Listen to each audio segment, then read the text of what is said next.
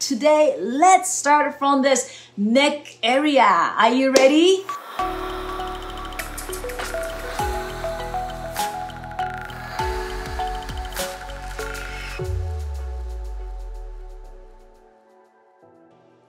Good morning and good afternoon and good evening. Hello, face yogis. How are you? So the pose we are going to do, I think some of you know already or many of you know already. But if you don't, this is a good pose. And even you know this pose already, I want you to really visualize the sternocleidomastoid, the big muscle right here to right here, the center of your collarbone, right here, a sternum. Okay? And then platysma, the big muscle right here. Okay? And a good posture. So I'm going to show from this this view so that you can see a little bit more. Interlace your fingers in front of you. Okay? And push your hands away. Whoa, when you push your hands away from you, do you feel a nice stretch in the back of the body right here? A shoulder right here. Do you feel that? Okay? Do you feel that? Whoa, I feel it. And now I want you to kind of explore a little bit more. Everybody's different. So it means I want you to push, hands away, and then go back and forth. So like, whoa, whoa, whoa, up and down. Do you feel that? That's place you feel the most nice stretch on the back. That's where you want to keep that. Okay? You keep that and breathe in and out, a nice posture. Your head is resting on top of your spine and breathe in and out. Imagine platysma and then move your head 45-degree angle, chin up slightly. You feel that? And then your hand goes to other side. Ooh, I feel more sensation. Ooh, I feel it. Pucker your mouth a little bit more.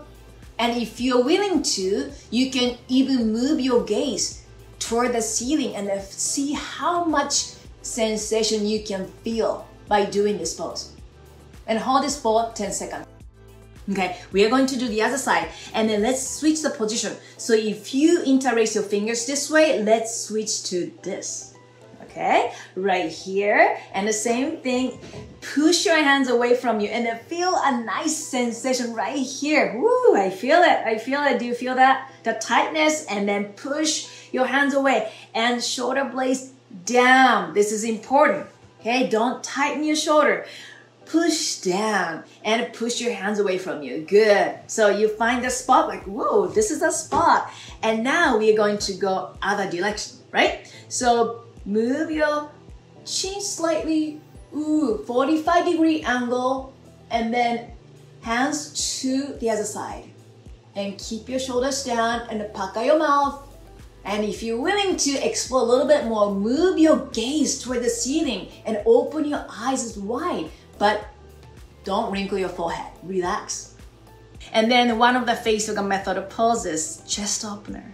We are going to do it together. When we do this one, make sure your elbow is going in center, not inside. See, when I do the side, can you see that? This gets more obvious, right? When I move this one, see that? It's off. My necklace goes off too. You want to have it center line. And when we do the chest opener, make sure this one goes all the way up, and also your shoulders are going the same way.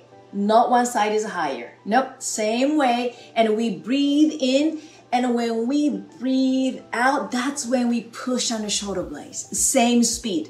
One more, breathe in and breathe out. Okay? And keep the nice posture and see how much you can relax your neck.